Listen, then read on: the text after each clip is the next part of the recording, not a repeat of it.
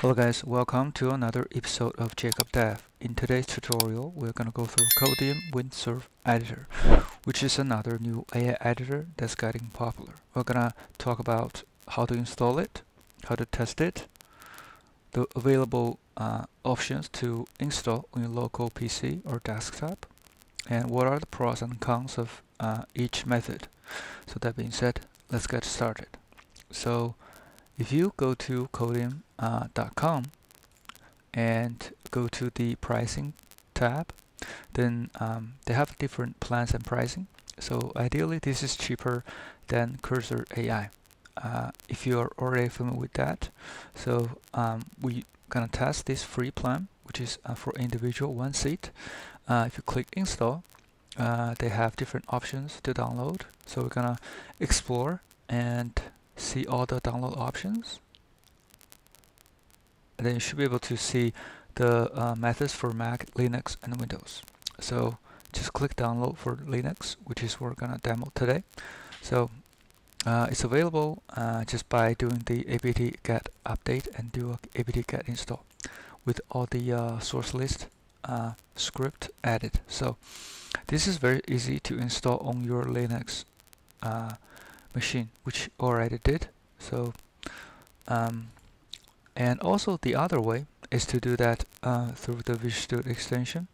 So before we go into the Windsurf IDE, we go to the Visual Studio extension so that you know which one is ideal for you. So go to Visual Studio and code. You will see you can download the Codeium through their Visual Studio extension. Just search for Codeium, and you should be able to pop up the Codeium IDE here extension. So just click install. You should be able to install, and you should see a icon like that. So here's the Codeium extension you can use, but there's a few catches if you use the Visual Studio extension method, because you can see that the model that's available is only for the base model. So all the other ones are locked, so you cannot use the cloud or GPT, all these models. And the Codeium extension is very similar to the Continue Dev extension, which you can also install from the extensions, basically the extensions, and go to the continue.dev. If you search for continue, you should be able to see that continue extension, so which you can install. So already installed. If you click the icon, the continue icon, you see continue.dev also supports the cloud 3.5 sonnet, and also you can add whatever model you want, which is a lot more flexible just for that purpose. But both of the extensions should not be able to kind of create files and just doing that programming automatically, like Client or Aider, as we talked about in the other videos. So basically, this is kind of limited to writing code. So you can see basically just write code, and if you want to create a file, just click Insert Terminal. You can copy it at the same time. So which it's a little bit manual, but that's how it works. So for Continue and Codeium, they both work this way. So the next we're going to talk about the actual Codeium IDE. So if you prefer to install Codeium IDE, as we talked about, we can install it this way. And let's go to the actual IDE, which following the method we just saw. So this is basically the Windsurf IDE.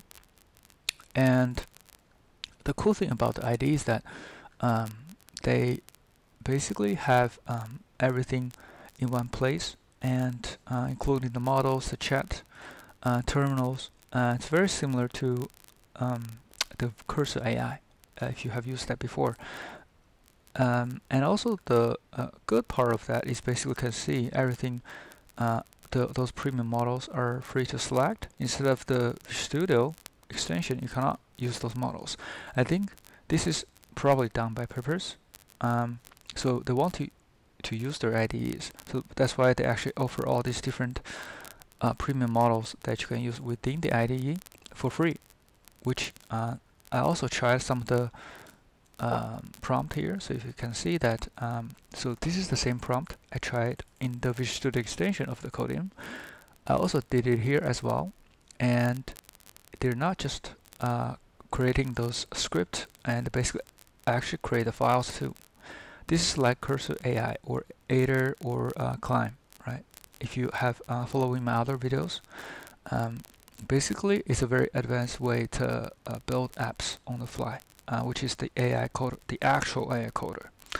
So if you look at the left side, the basic create project, and for Node.js to build a note-taking app, and then they just build a project, so you can actually install everything like the npm or nvm, and also the other dependencies. Then you can run that code. So it's very cool if you actually can build something with a free app like that, right? So if you go to the history, you can see all the past workflows that you created. So it's very easy to use, easy to install, and hopefully this is something that will help you if you don't want to use Cursor and want to try something